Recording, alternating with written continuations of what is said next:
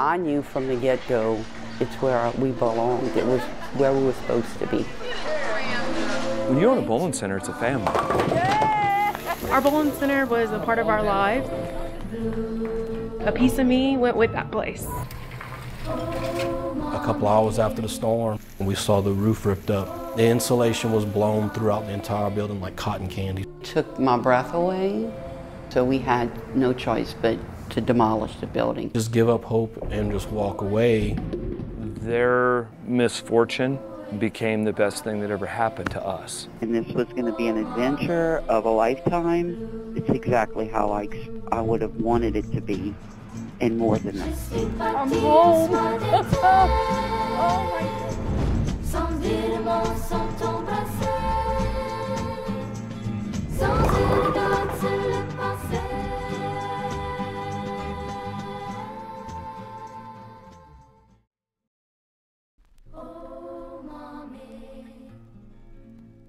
When Hurricane Ida struck a major blow to southeast Louisiana last year, I stumbled across a place that's pretty well known to people who live down the bayou. And that hurricane, of course, sat over Houma and much of the area where we are tonight for hours. And so you can see behind me the level of devastation that some homes and businesses are still dealing with. This was a bowling alley that is off one of the main highways here in Houma, and you can see straight through the building. There's, of course, everything in here that looks like it was torn down yesterday. Bowl South of Louisiana was a local landmark of sorts on Grand Caillou Road for more than 4 decades. Seeing it that day, a month after the storm had rolled through, was jaw-dropping. The business was frozen in time. And little did I know at that time the number of memories that that building held. Well, unearthing them led us to a story that was much bigger than bowling. Not bad. Say hi, Mom.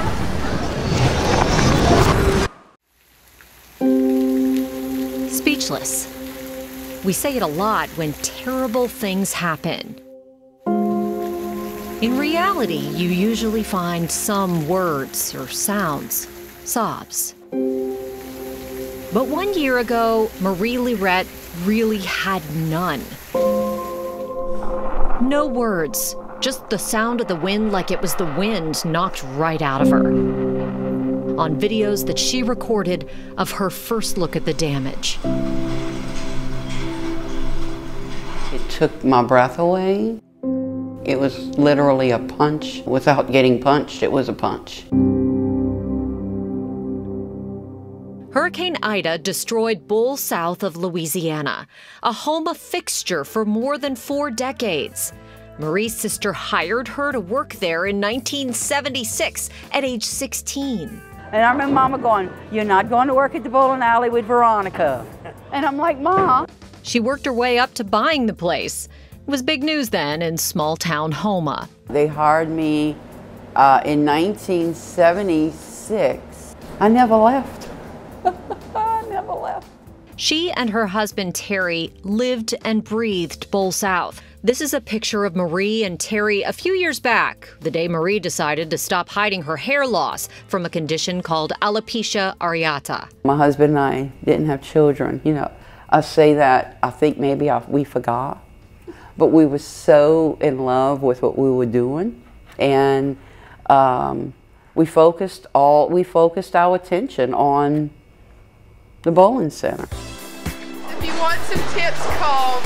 To see it as just another bowling center would betray what it really meant to people here.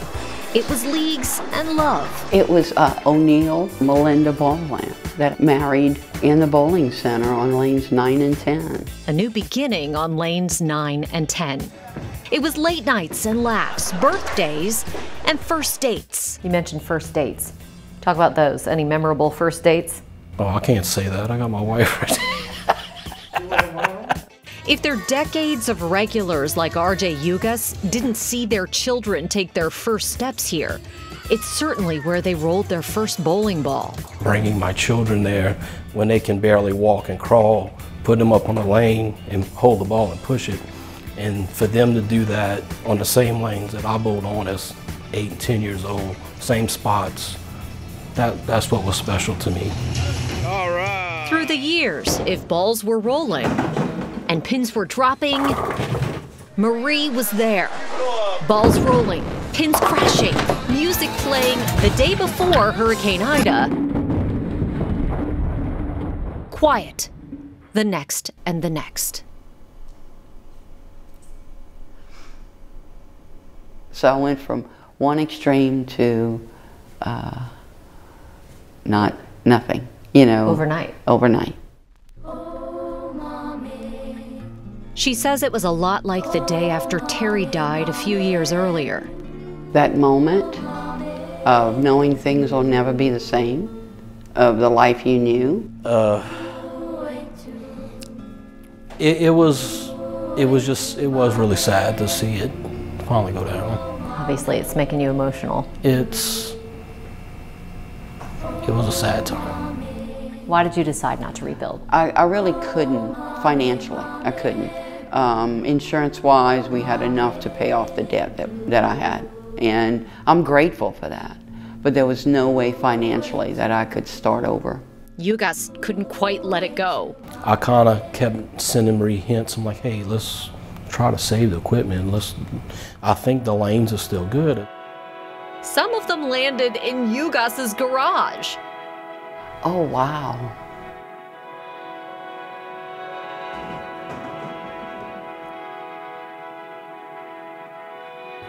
So what do you think when you look at all this, Marie? And I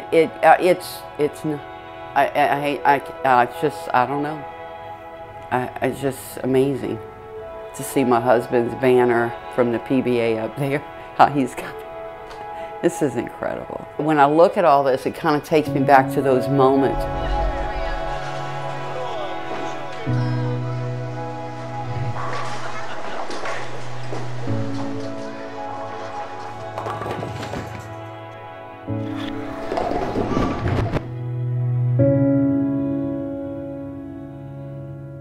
You said you haven't bowled in over a year, almost. Why not? Well, You just thought it would be too painful to do it? yeah, and then knowing that I wasn't home doing it. But Bowl South's story, Marie's story, doesn't end in Yugas's garage. Even with the place in shambles, a lot of the equipment had life left in it. So she messaged some bowling groups on Facebook to see if anyone wanted it. And did they ever? We had people contact me and they were telling me that they needed synthetic lanes or pin setters. When Hurricane Ida knocked Bowl South down, Marie desperately wanted part of it to remain standing. She sent pieces and parts of Bowl South to 8 other bowling centers across the country. Some were smaller, struggling, even historic. But they were all given new life because of Bowl South, including one all the way in Whirlin, Wyoming. This bowling center was one of the first to come down and get a piece of Bowl South, and you are never going to believe what the name of it is. I said, what? Wyoming Hurricane Lanes? Hurricane Lanes needed her hurricane-tested lanes. The Wyoming Bowling Center was named for a slot machine, not a storm. One of the owners, John Noland, hit the jackpot on a hurricane slot machine the night he named it.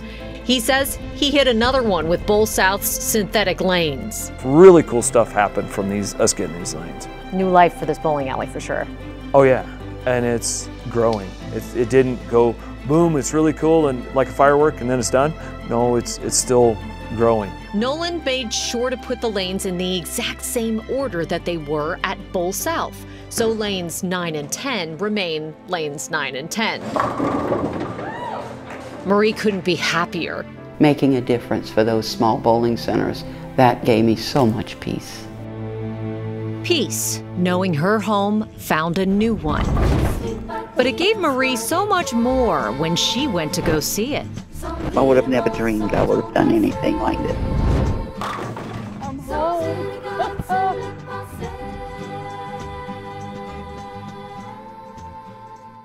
We take a life-changing journey with Marie after this short break.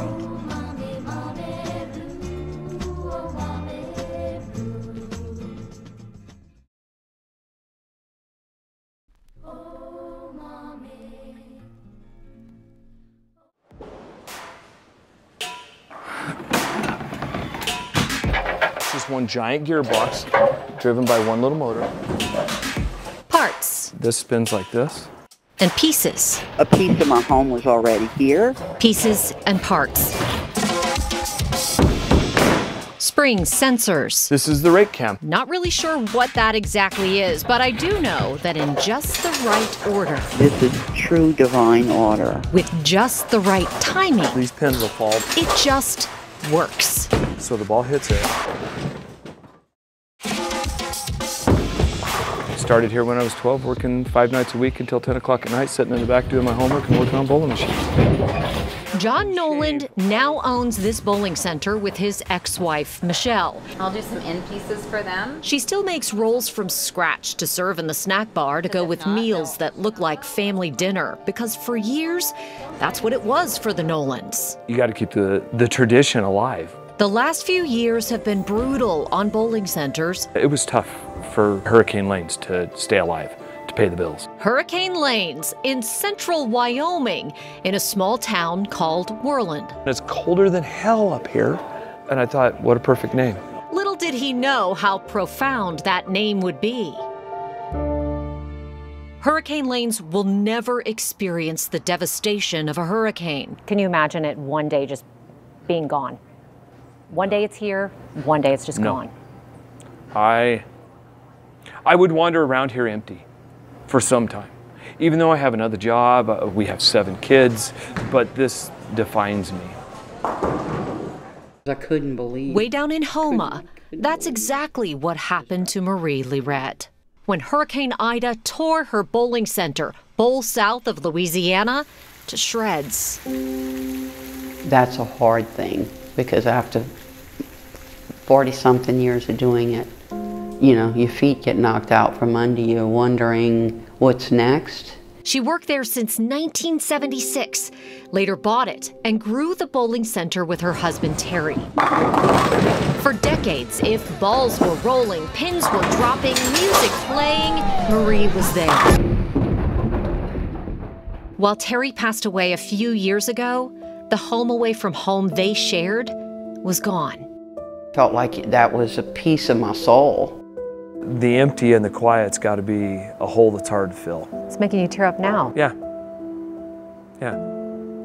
Because you know what those memories are and you know what that means. If somebody tomorrow said this is over, all I could say is, oh my God. Michelle and I have been through all kinds of adversities and everything else. We've tackled the world, basically. And we've done it through the glue from the Bolin family here. She couldn't afford to rebuild. Her business was gone. And the pieces of the life she knew were piled in boxes. What am I supposed to do now? And I couldn't answer that. You said you haven't bowled in over a year, almost. Why not? Well, You just thought it would be too painful to do it? Yeah, and then knowing that I wasn't home doing it. She wouldn't just let it go. When underneath all that rubble, she knew there were pieces of Bowl South that had life left in them. She posted the parts in a Facebook group to see if anyone wanted them, and bowling centers across the country sure did. Bowl South's loss would give new life to 8 bowling centers across the country. To be honest, I didn't know what I was getting into until I got there and saw that it had been wrecked by a hurricane. Joseph Bryant manages a faith-based rec center in Kentucky. They got 12 of Bowl South's bumpers. To even get the bumpers like that secondhand would be a large expense that we probably wouldn't have been able to afford otherwise. When I met Marie, I could just tell that she was heartbroken about business that she had, I guess, devoted her life to. I knew that taking the bumpers, that was basically taking, I guess, a little bit of her. Marie's oil machine helped revive and reopen a historic Black-owned bowling alley in Cleveland, and on and on and on. Devastating loss for Maria, right? Maria lost, I can't even fathom, okay? And the best thing that happened to this business, it's growing because of what I'm standing on. Hurricane Lanes jumped at Bowl South's hurricane-tested lanes. Ida hit on August 29th, and just before Halloween, John and 4 others from his bowling family hopped in a truck to drive down to pick the lanes up. They had no idea what they were about to experience, and frankly, neither did Marie. All of our eyes were like totally, oh my God. I mean, it was crazy, the devastation. That's something, until you've been there, you can't imagine it. They drove 36 hours straight, 1,707 miles, and had to sleep in their trailer because there were no hotel rooms. What did you think when you first saw Bowl South? I wanted to cry. Bowling's been in my blood since I was a little kid. We were probably silent for the first hour we were there to try to absorb what devastation was there. Marie had the same reaction when she saw it for the first time. Is this what I'm seeing? Like, is this real? When we found out that Hurricane Ida sent a piece of Houma to a place this opposite from there, we wanted to come find out what it meant to the community here. And when we told Marie that we were going to make the trip, she said she wanted to come too. Hello? Marie?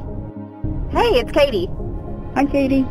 As we drove through the rolling hills on our way to Hurricane Lanes, I called Marie. I would have never dreamed I would have done anything like this.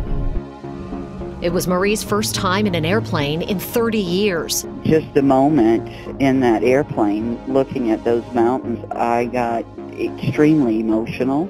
Okay. You ready? I'm ready. I just felt a part of me I was coming home to something. That's how I felt, that a piece of my home was already here. I'm home. Oh my God.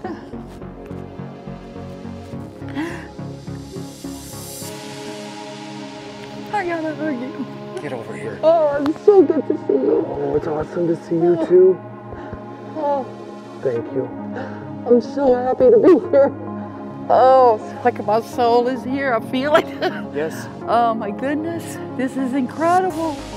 Moments of pure joy. Marie says she chose out of pure sadness. There's no crying in bowling. Oh, it's so good to meet you. It's so good to meet you. A choice that led to lifelong connections 1,700 miles apart. Oh my goodness. I just can't believe I'm here. I just can't believe I actually did this. This is so exciting. This is so exciting. You ready to bowl? Marie hadn't bowled in a year. I need house shoes and I need a house ball, yes. And it was time to do it again. This one might work. Let's see. On her lanes. I can't be here and not at least try to throw a few balls on my favorite pair. M-A-R-I-E, right? Yep. Oh, I just want to stand up and get through it, but I have to do it.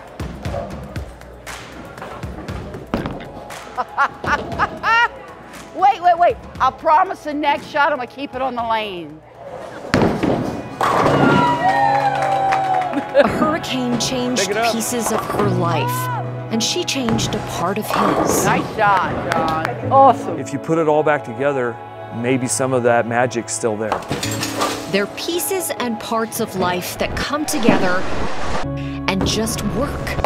It's like divine intervention. Like this night. Yeah! This trip. Oh, I love it. I gotta catch my breath. Bowling for the first time on her lanes in over a year. So excited that I got that push that I'm here. A new piece of life begins. So are we. Oh my God. Because Marie refused to let another part be the end. I'm so grateful. You have no idea.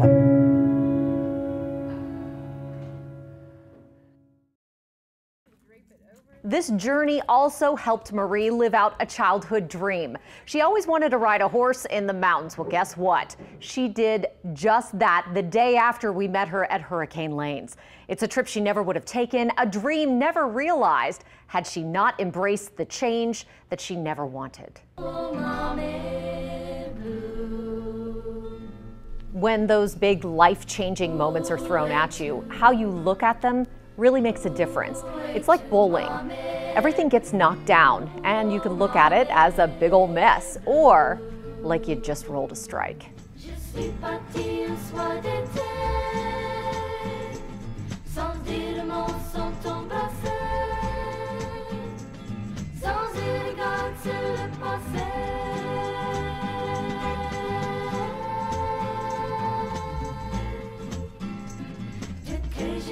franchir la frontière, le vent soufflait plus fort qu'hier.